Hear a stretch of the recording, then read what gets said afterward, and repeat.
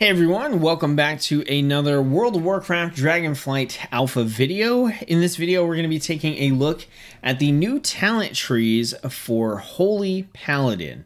If you haven't seen my first video where I cover Paladin in Dragonflight, which was the Protection Paladin video, I'd encourage you to check that out as I do go over the class tree in pretty extensive detail.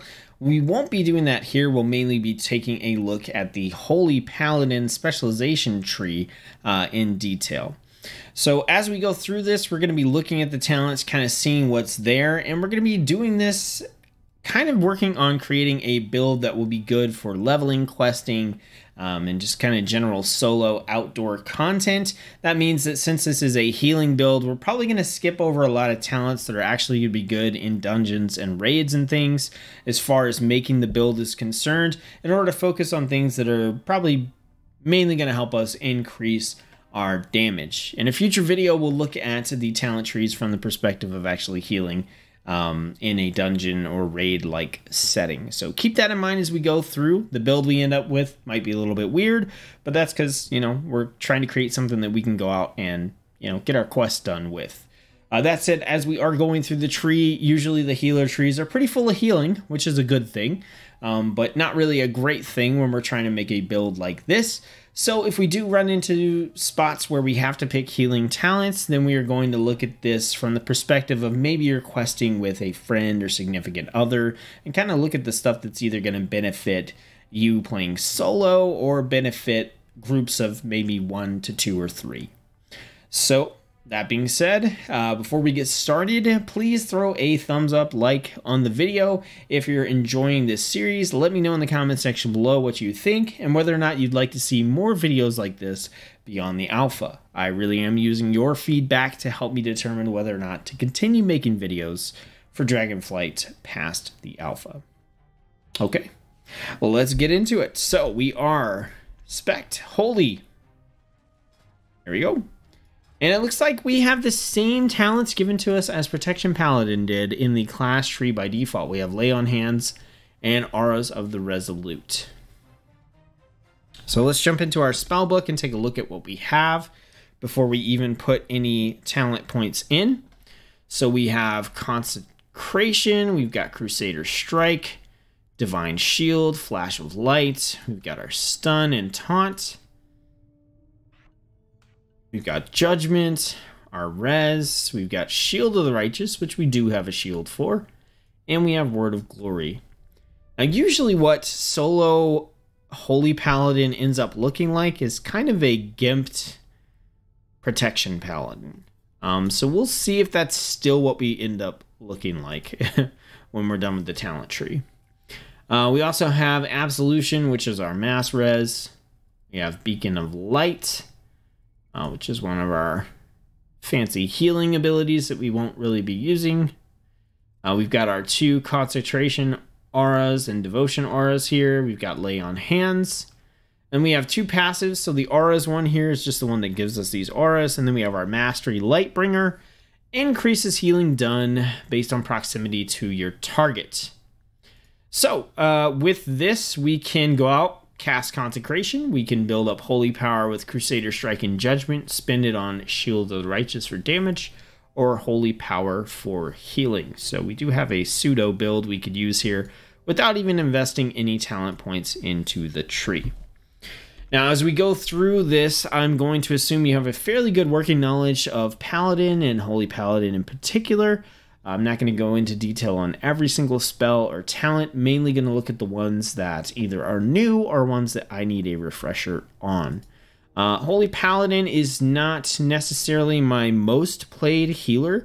I have started getting into it a lot more in recent expansions, and as we go through here, even though I'm going to be creating a open world content leveling build, I'm going to be keeping an eye on the healing talents and whether or not they make it fun to play the way I like to play, which is the sort of like half melee, half healer sort of combo, which I really enjoy, in particular in like dungeon size groups. So we'll see as we go.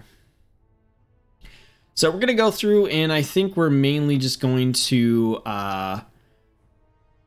kind of build this out the way we have been building out the other ones. All right, so like I said, we're not going to spend too much time on this class tree. I don't think there's really any changes that I want to make here because we are like pretty damage focused. We may pick up like cleanse toxins instead of blessing of freedom here, just to, you know, kind of keep with the healing sort of theme here. All right, and then we got 1 point left, and we will put it there. So this is going to be our class tree. It's pretty much been the same for all 3 specializations on Paladin, and I'm pretty okay with that. If we were going to go into healing, we would end up on this side of the tree for sure, and probably less into the middle, and a little less over on this side. But, like I said, leveling build. All right, so let's get over to the holy side of the tree. We are going to go through and we're going to look at this starting with the active abilities, which are in these like boxes here. Then we're going to look at our choice nodes, which are the ones with these arrows. Then as we go through, we'll look at the passive nodes, the circle ones here, as we kind of create our build. So we've got Holy Shock, which we have to pick up. Holy Shock, very solid ability, either deals damage to the target or heals an ally and will generate 1 holy power for us. We then have Holy Light, so a mana efficient spell with a longer cast time. Or we have Light of Dawn, which is a wave of energy that heals allies in a 15-yard cone. And so usually I like to go this direction with the Light of Dawn. You know, we probably end up picking up both of these, but just in terms of the way I typically like to heal on a Holy Paladin, I like to do this like close up kind of stuff. So continuing on, we do have Divine Protection. So a very short cooldown, 1 minute cooldown that reduces damage you take. That's pretty solid for leveling content. That goes into Aura Mastery, 3 minute cooldown that will empower our chosen aura. We have Light of the Martyr, so sacrifice portion of our own health to heal an ally. You take damage equal to 50% of the healing done. So not particularly useful for what we're doing. We've got Rule of Law, 30-second recharge with 2 charges. Increase the range of your heals. Again, not super relevant here. It looks like this is going to be pretty heal heavy, so we're going to be, like I said, focused on that 2 to 3 people in a group sort of mentality as we go through here. Blessing of Summer. So they actually broke... Okay, so this is Blessing of Seasons. I like Blessing of Seasons, actually, as a mechanic. I enjoy it quite a bit. I think it's just, it spices up the gameplay a little bit for you. So it's nice that they included that here. We do have Divine Toll, which we've had on all the specializations. Super popular ability, so I'm glad to see it returning. Barrier of Faith, which is not yet implemented. 25-second cooldown, so pretty short. Imbues a friendly target with a barrier that heals them for the next 18 seconds. It accumulates effective healing from your heals. Every 5.4 seconds, the accumulated healing becomes an absorbed shield. Super cool ability, not super relevant for what we're doing here. Then we have Tears Deliverance. Release the light within yourself, healing an injured ally within 15 yards for a certain amount every second. Allies healed also receive 20% increased healing from your Holy Light and Flash of Light spells. So based on what I've seen there, I'm leaning towards getting Blessing of Summer and Divine Toll. Blessing of Summer does have a damage component, or Blessing of the Seasons, right? Blessing of Summer specifically does have a damage component. And then Divine Toll will cast Holy Shock on up to 5 targets within 30 yards, which should include ourselves for a heal and also, you know, like 4 enemies for damage. So that seems more likely what we want to do in terms of trying to create something that's going to help us in questing and leveling. Well, let's check out our choice nodes starting at the top here. So we have Bestow Faith. So this heals a target for a nice amount after 5 seconds and generates 1 holy power. So that's got a 12-second cooldown, but that's a pretty rock solid instant cast heal that we could use as opposed to trying to cast Flash of Light or like Holy Light on ourselves. Or each holy power spent on Light of Dawn which is going to be, what are we, where is the light of, okay, here, yeah. Increases the healing of your next word of glory. Okay. I think personally in that regard, I think I like bestow faith a little bit more in this context. Okay, the next choice we have is Light's Hammer. Okay, so this is one we're going to throw the hammer on the ground, deals damage to enemies and heals allies over time. Or Holy Prism, which fires a beam of light that scatters to strike a clump of targets. If it's aimed at an enemy, it deals damage and radiates healing. If it's aimed at a friendly target, it heals and then radiates damage. So I'm a little less interested in this one just because we can't really aim it at a friendly target to get the AoE. And if we aim it at an enemy target, we don't get the benefit of it radiating to so many allies. So I think if I had to pick this node, I'd probably just go for Light's Hammer here. Just to get a 1 minute cooldown, you know. It's going to deal damage and heal. Down here we have Beacon of Faith, so you can mark a second target as your beacon. Or we have Beacon of Virtue, so apply Beacon of Light to your target and 3 injured allies within 30 yards. Here we have Call upon the Light to become an Avatar of Retribution. This says combines with other Avenging Wrath abilities. Now this one, it says not yet implemented. This should be the one that grants 20% increased damage along with Avenging Wrath, I believe, which is rock solid to pick up on Holy Paladin for questing because it gives us increased damage. The alternative here is Avenging Crusader, where we can become the ultimate Crusader of Light. Crusader Strike and Judgment cooldown faster and heal up to 3 injured allies for the damage they deal. Avenging Wrath. If Avenging Wrath is known, it also increases increases Judgment, Crusade, and auto attack damage by 30%. So really, we need to know what this one is that's not implemented before we would pick one. But it looks like coming down this direction or getting this talent is probably where we're going to want to head. Like, it looks like this chunk over here is going to give us some ways to deal additional damage. All right, so we're going to go through and try to kind of build this out and look at the passives as we go along. So I definitely think we want to come to this side, but we can get there by going through the middle, or we can go through this side over here. Let's check this out first before we go. So when an ally with your Beacon of Light is damaged below 30% health, they absorb the next. Yeah, I'm not too worried about that. Not too worried. We may pick up Bestow Faith if we need to. Let's see. Your critical holy shocks reduce the cost of your next flash of light and cause your next holy light to generate 1 additional holy power. We are going to want to go down this direction to get into... No, we don't necessarily need to. Yeah, we don't need to. Okay. And then we do have Divine Protection, which is a nice little ability. Holy Light and Flash of Light healing is increased. Beacon of Light transfers an additional amount healed. So our Beacon of Light is going to wrap an ally in holy energy, causing your heals on other party or raid members to also heal that ally for an amount, a percent of the amount healed. Healing this ally directly with Flash of Light or Holy Light grants 1 holy power. So since we do have a lot of interaction with Beacon of Light here, we're going to assume that you have Beacon of Light cast on your buddy in the party. Maybe they're the rogue out there doing DPS for you, or they're a tank out there pulling 18 different things, and you're helping to heal them. So that's kind of the context we're going to look at this in. So at this point, I'm not sold on anything here. So we're going to need to know where we want to go next. So Crusader Strike has 2 charges. We want that. Okay, so that's going to bring us into Holy Light, Illumination, and Focal Light. So now we have the Holy Light spell.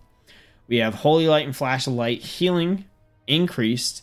And we have Beacon of Light transfers an additional 20% of the amount healed. So maybe you have Beacon of Light on yourself and you're healing your buddy to kind of give yourself some additional healing, or instead you've got it cast on your buddy and you're casting on them to generate holy power. So either way. All right, so we do want to get Crusader Strike, has 2 more charges. Your Flash of Light heals for an additional 10% when cast on a target affected by your Beacon of Light. That's also potentially nice. Casting Flash of Light or Holy Light on your Beacon of Light grants 1 holy power, in addition to the one you're already going to get. I think I like that. That's going to be a very quick way to generate holy power in this situation. Word of Glory and Light of Dawn healing increased. Yeah, so we're going to go Infusion of Light into Divine Protection for the nice little buff there, and then we'll grab Light of Dawn. So this is going to take us into 2 charges for Crusader Strike. So let's look at this area over here. So this is where we have Light's Hammer, which we can grab that. Lay on Hands grants the target increased armor. I'm not super worried about that, but it does go into Blessing of Summer, which we want to pick up, so we'll grab that. Coming down here, we've got the additional heal on your Beacon of Light target. Or here, we've got Aura Mastery. And Aura Mastery also increases all healing received. Or Holy Shock has increased critical chance. We want that for sure. While empowered by Infusion of Light, all right, which is this one here, your critical Holy Shocks reduce the cost of your next Flash of Light by 30%, or cause your next Holy Light to generate 1 holy power. Flash of Light heals for an additional, and Holy Light refunds mana. All right. Increase the range of your heals. Light of Dawn has a 10% chance to create a second cone of light. Blessing of Freedom. Okay. Light of the Martyr's damage and healing is increased each time it is cast. I think we're going to go for the additional healing, or holy power there. We're going to go for the additional Flash of Light heals on your beacon target. We'll grab Aura Mastery.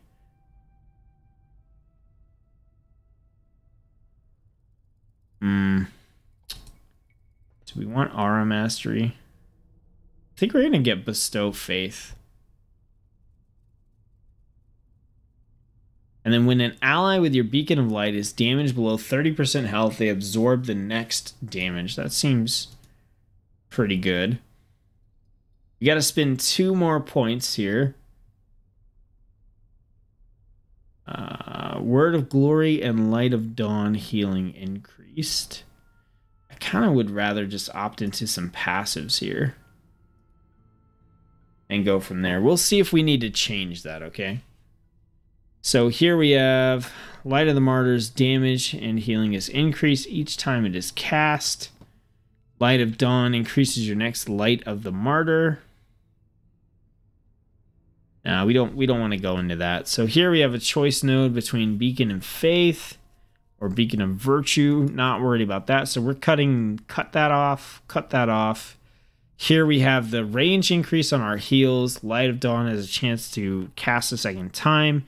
Holy Light and Flash of Light have a chance to grant you Power of the Silver Hand, increasing the healing of your next Holy Shock by 10% of all damage and effective healing you do within the next 10 seconds. And that goes into increase the range of Light of Dawn to 40 yards. What? What? That's insane. That's super cool. I told you I was keeping an eye out for stuff they were going to do to boost to boost that sort of like melee. That's insane. 40 yards. That's cool. I mean, it's the opposite of the sort of like melee healer, but it's still super cool. We're going to grab Blessing of Summer. We want to grab Divine Toll, so I think we're going to go here. Holy Shock leaves a glimmer. When you Holy Shock, all targets with a glimmer are damaged or healed. Into Divine Toll. Into Divine Resonance, so this will cast a Holy Shock every 5 seconds. We got 1 point left. We've got Barrier of Faith. We've got one of the Avenging Wrath buffs. Or we have Crusader Strike reduces the cooldown of Holy Shock by 1 second. So right now I'd probably take this because we don't know what's going on with these two. They both look a little weird. But let's check out the passives here. So we have Tears Deliverance, right? That goes into a passive, which increases the range, healing, and healing bonus. For the Avenging Wrath stuff here, we have, while Avenging Wrath is active, you gain a holy power every 4 seconds. Or Word of Glory and Light of Dawn have a 15% chance to grant you Avenging Wrath for 10 seconds. So I would probably put a point into one of these, but for now I'm going to put a point here. We're going to go with that. Actually, I think Holy Shock every 5 seconds or Crusader Strike. Either one. I'm not entirely sure. We'll have to test it out. So let's get this stuff on our bar and sort it out real quick. So we got Blessing of Summer. We've got our Bestow Faith. We've got Holy Light. Light's Hammer. Divine Protection. We got our Beacon of Light. We've got Blinding Lights. Cleanse Toxins. Got our Interrupt, our Hammer of Wrath, Divine Steed, Avenging Wrath, Light of Dawn, Divine Toll, and our Holy Shock. So this didn't turn quite into a sad version of Protection Paladin. I think it's still going to be relatively similar. So we're going to basically switch these up here. Oh, we've got our blessing there. All right, so basically what we have, assuming we're playing with a buddy, at 45, 1 minute, 2 minutes, and 1 minute. So we're going to cast Beacon of Light on our buddy or on ourselves, right? If we cast it on ourselves, then anytime we heal ourselves, we should generate a holy power. So if we're out there solo, then we just do this, right? If we have a buddy, then we probably cast it on our buddy. So with the Beacon of Light stuff, we're going to get increased, let's see, the additional amount healed stuff, which I don't believe applies when it's just on us, but you can correct me in the comments if I'm wrong. We're going to get additional heals on Flash of Light. We're going to get the, if we're damaged below 30% health, then we get an Absorb Shield. We're also going to get casting Flash of Light or Holy Light on your Beacon of Light. Grants 1 holy power, as we saw.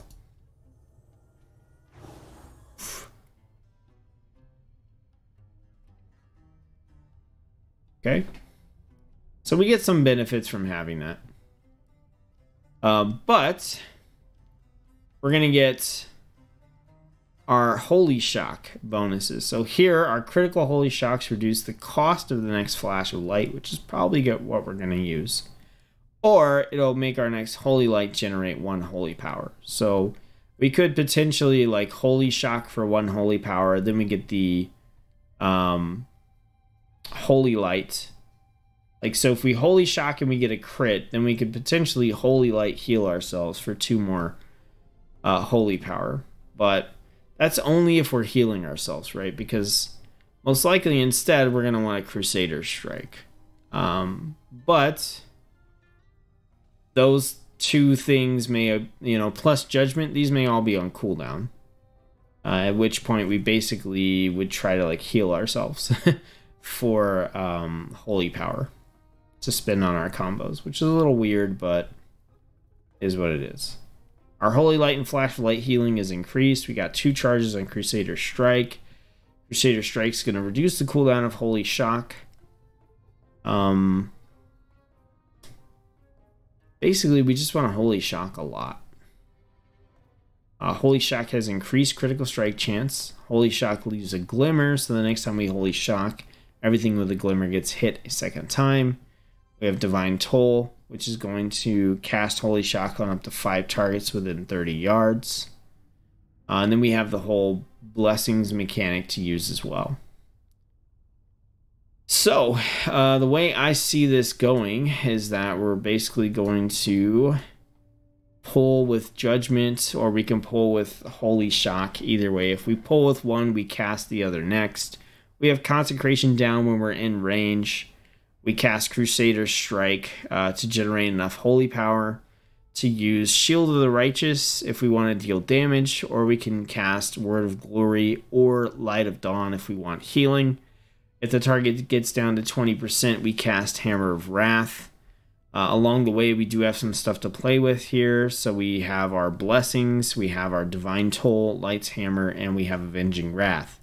If we hit a point where our Crusader Strike, Holy Shock, and Judgment are all on cooldown, then we can opt to cast a Flash of Light or a Holy Light on ourselves in order to generate some additional holy power. Alternatively, we can cast our Bestow Faith on ourselves as an instant cast to generate a holy power if we need it. So we're kind of filling the holy power gaps with Bestow Faith and probably Flash of Light, most likely. So let's take a look at what that is going to look like. So like I said, we can pull with Judgment, or we can pull with Holy Shock. Either way. The Holy Shock actually looked like it cast on us. It did. Okay, I don't want you to self-cast. It's not on self-cast. So why is it casting on me?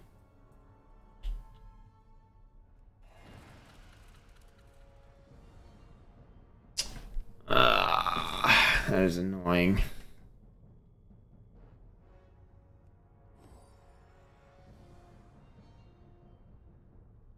Okay, so for whatever reason, we've got more Paladin bugs. More Paladin bugs. I do not have like auto self-cast or anything like that on, so the Holy Shock should be dealing damage to the target, but it's not, so I'll report that as a bug. So we'll pull Judgment. We'll go ahead and Holy Shock. All right, we'll get our Consecration down. Cast these. We're building up to our Holy Power. You know, we're back up here. Holy Power. These are off cooldown. It looks like we got a decently solid rotation to where we won't actually need to heal ourselves. Well, right there we just had a down point. So here, Flash of Light, 3 points, Holy Shock.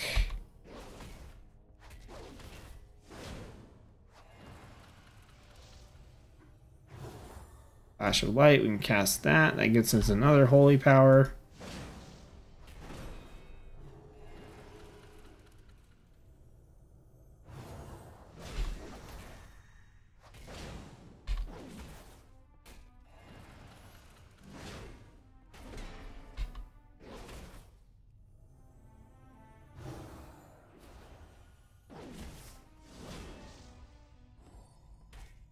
And that's pretty much it. I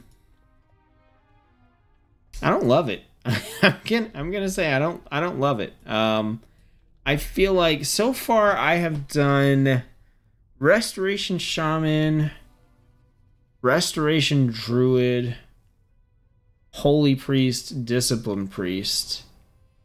I think this is effective. Okay, like we have enough skills. We're gonna kill things, right? We've got Crusader Strike, Holy Shock, Judgment, Shield of the Righteous. That in itself is probably enough to get out there and quest and kill some things and get your stuff done. but the flow is so like funky and weird. And then this bug with Holy Shock where it's like refusing to cast on the target is also weird. I don't know if that's like, if I don't have my beacon of light on, like, will it cast? It's still trying to heal me. So that's just weird. So again, I'm not judging this. I'm not saying that the Holy Paladin tree is bad for dungeons and raids. Okay, I'm not saying that at all. I'm not trying to imply that by any means. But I am saying compared to looking at the other healing specializations that I've created these types of builds for, these questing leveling builds, this one feels awkward. Not that I think it won't be able to go out there and quest, but it feels weird. And I really don't think there's anything that I could do in the tree to really change that. Because most of the stuff that I didn't take is stuff that's going to affect healing anyway.